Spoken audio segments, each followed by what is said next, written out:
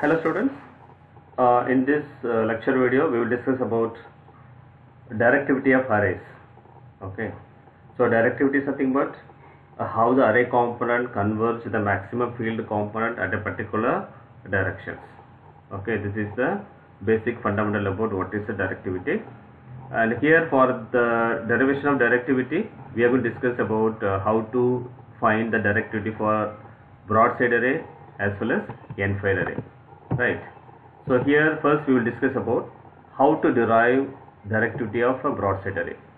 So the directivity formula is equal to maximum radiation intensity by average radiation intensity, that is U max by U average.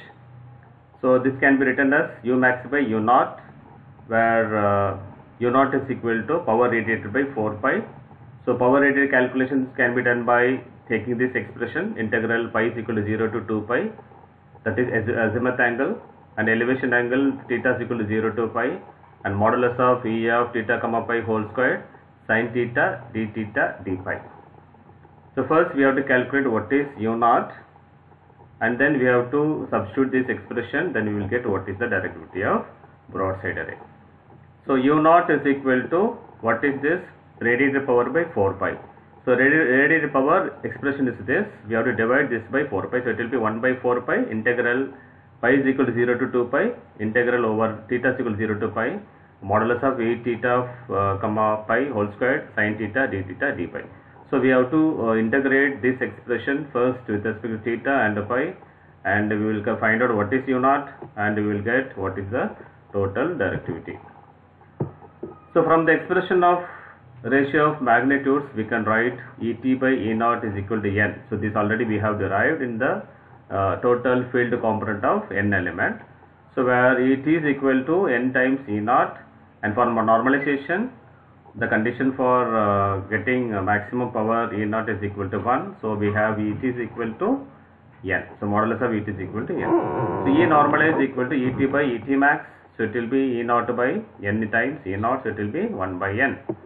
Hence the field is given by normalized equal to sin n psi by 2 by n sin psi by 2, where psi is equal to beta d cos theta. So we have taken alpha is equal to 0 because no progressive phase shift, we are dealing broadside array. So E is equal to 1 by n of sin n beta d cos theta by 2 by sin beta d cos theta by 2. Just we have expressed what is sin. Sin is equal to beta d cos theta, so we have to substitute over here. So assuming D is very small as compared to the length of the array, if it is n number of elements, the D is nothing but distance between the elements. When compared with the length as well as the distance between the element, where D is very small, so sin of beta d cos theta by 2 can be written as beta d cos theta by 2. So we have substituted this expression in this. U naught is equal to 1 by 4 pi, integral pi is equal to 0 to 2 pi, and integral theta is equal to 0 to pi. And this is the field, we have sin n beta d cos theta by 2 by n beta d cos theta by 2 whole squared sin theta d theta d pi. So here first I am going to differentiate, integrate the d pi. So if we integrate d pi, it becomes pi. Then here I am going to take this as n beta d by 2 cos theta can be written as z. So just we are going to simplify this. So if you substitute this is z, then we have sin z by z. Okay, so this is the form. So we have taken z is equal to n by 2 beta d cos theta. From this, if we differentiate this, dz is equal to minus n by 2 beta d sin theta d theta. Right, so sin theta d theta here we have, so we have to replace this term by dz by n by 2 beta d. So that is the modification we have to do.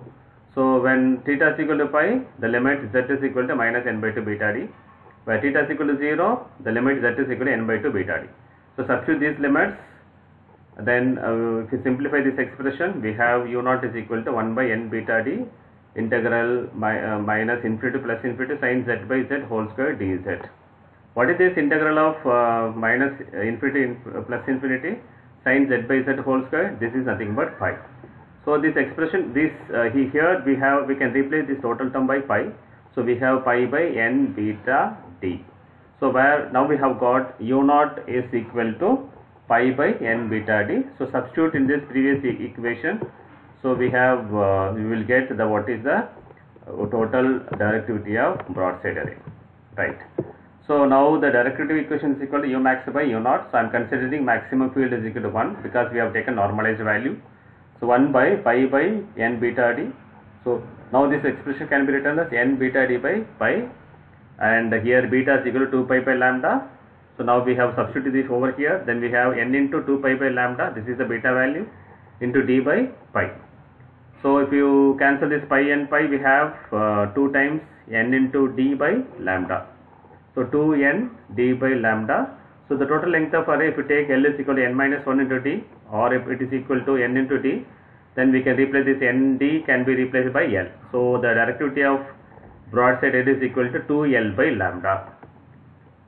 So this is broadside array. Now we have to discuss about what is the directivity of n-file array. So directivity is equal to U max by U naught, as we know already. Then U max equal to 1. Then U naught already we have calculated the pi by 2n beta d. If we substitute this, we will get 2n beta d by pi, and here pi by will be cancelled. 2 will becomes 2 into 2 will be 4. So it will be 4l by lambda. So this is the directivity for n-file array. So when compared with the directivity of broadside array, it is 2l by lambda. Directivity of n-file array is 4l by lambda, where from this we can understand that the directivity of n-file array is higher than directivity of broadside array, because here we have 4l by lambda. And this is the comparison of broadside array and n-file array. So whereas broadside array is nothing but all where we have getting radiation pattern perpendicular, here the radiation pattern is along the axis, here there is no progressive phase shift, it is equal to 0. Here we have alpha is equal to minus beta d, and this is the equation for pattern maximas, and here the equation for the pattern minimas for both broadside array as well as n-file array. This is the expression for half per beam width for broadside array, and it is for n-file array half per beam width.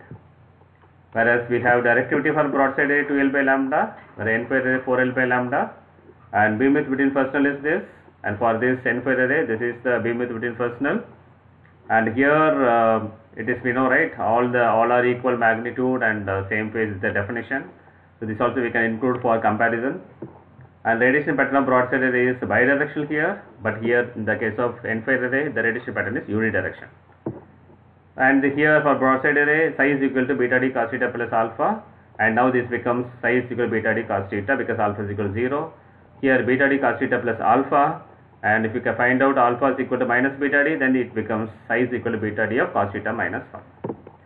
So this is all about the comparison of n-file array, broadside array, as well as we have completed the directivity derivation for broadside array as well as n-file array. Thank you.